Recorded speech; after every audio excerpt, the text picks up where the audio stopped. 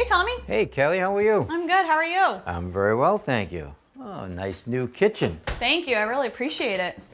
Looks great. Well, you wrote me about some projects that you have? Yeah, so we bought this house a few months ago. It needed a little bit of a hug. We didn't have the budget to do a full renovation, so we decided to just take on a few projects ourselves. So we painted the cabinets. Oh, they look nice. Thank you. We had someone come in and do a tile backsplash and floor for us. Granite countertops? Yeah, they were existing actually, but oh, really? Now they look like a completely new kitchen. Yeah, it's amazing what some paint and tile will do. Yeah. And then we leveled the floors, did some tile. Okay, so what do you need me for? So what we were left with is an unfinished baseboard. Oh, the toe kick? Yeah, so when we moved in, there was vinyl baseboard, and we're left with all the glue spots, and we weren't sure what to do to finish it off. Yeah, I can see the glue spots, that's for sure. So you took those off, we can fix those. And do you have anything else? I think that you said there was a couple of things you wanted to do. So like I said, when we did the flooring, we decided to level the floor because it's such an old house. And when everyone left, we went to open the door and then noticed that it wouldn't open all the way. So they didn't cut the door. All right, so that's a pretty easy problem we can fix. So this is a little bit of a punch list. I mean, we deal with punch lists all the time on the job site. There's always something that's forgotten or you got to tighten up or touch up. So a little punch list in this kitchen's not bad. Yeah, that would be a huge help. All right, do you have any idea what you want to do for the product underneath? So I was thinking about some PVC trim. PVC trim, okay, that comes now white. Are you going to paint it? I don't think I want to paint it. I want something really easy to clean. All right, that sounds easy. We'll take some measurements and we can get started. Great, thank you. All right, Kelly, here's the piece of PVC trim. I bought a bunch of this stuff to do all the base. This is a 1x4, which means it's 3/4 of an inch thick and 3.5 inches wide. Now, the base, it's going to sit right under here, underneath the cabinet, right in front where the old one went. But now the baseboard here, your floor is straight and the cabinets are still a little bit of an angle to them, so this has actually got a little bit of a wedge shape to it. So we have to scribe it to fit underneath at the top, not on the bottom, because the floor is nice and straight. But first thing I look at is the inside of the cabinet. Well, the floor of the cabinet is up much higher than the lower edge of the cabinet right here. So if I take my hand, I can reach up there, and that space between the bottom edge here and the underside of the floor of the cabinet is probably 3/4 to 1 inch. So I could take this piece of 1x4 and put it up here and try to twist it. But the reason I can't get it in is because the end of the cabinet over here and the end of the cabinet down here is in my way. So what I have to do is take the baseboard, hold it against the face of the cabinet, and holding it up and down straight and tight to the floor. I'll mark here, over here, because this is the other end of the cabinet, right there. And we'll do right here, okay? So we push this one in and make sure it's down onto the floor, and I'll mark it right here. And I'll put a pencil mark on our base so we know where I want to notch it. 3 locations. Okay, next thing I want to do is take this out of the way, and I want to measure from the underside here to my line.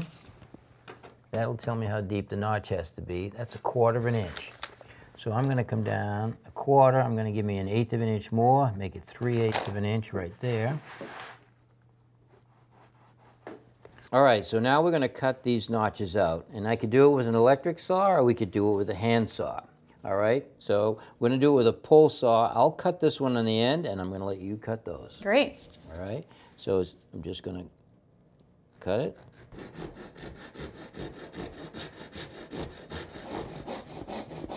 Now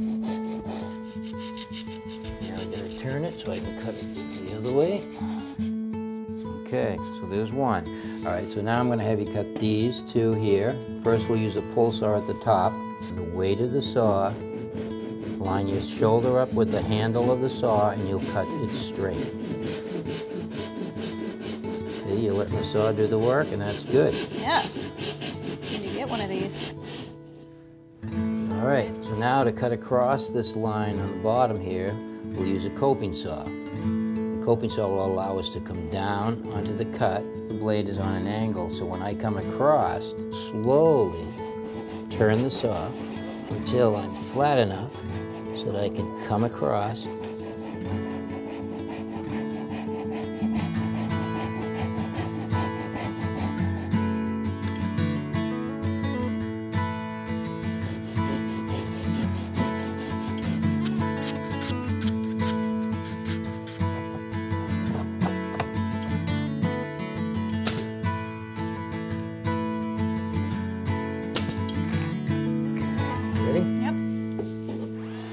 because this section of the toe kick is meant to be removable because we ran it across the face of the dishwasher, we're going to screw it in place, and to hide the screws, we're going to just spray them white.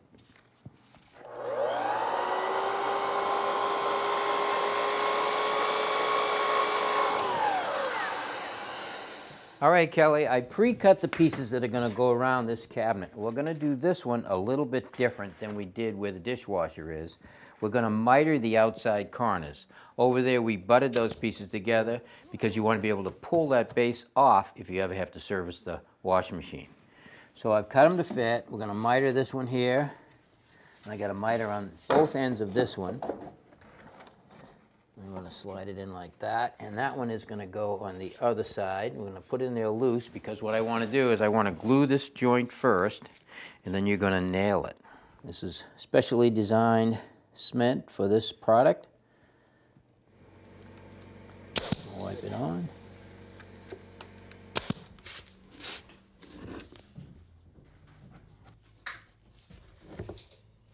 Okay, so our toe kick is in around the cabinets, and now it's time to tackle the second project. So now I see the door. It looks a little different there underneath the spacing. It hits the floor way back here.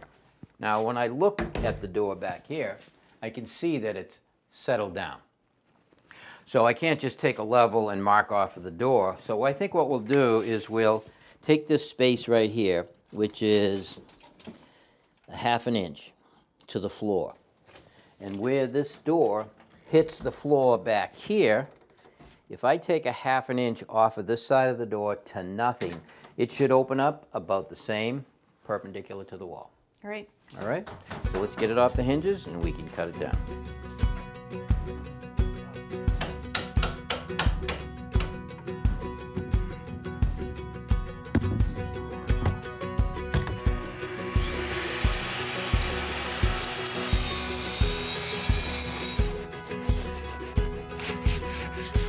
All right, you ready? Let's bring it in.